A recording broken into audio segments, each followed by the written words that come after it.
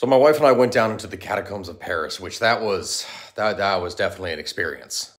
For anyone who doesn't know what the Catacombs of Paris are, 65 feet underneath the city, there are thousands upon thousands upon thousands of bodies worth of bones. Although this thing is now an ossuary, when it first started out, it was actually a limestone quarry.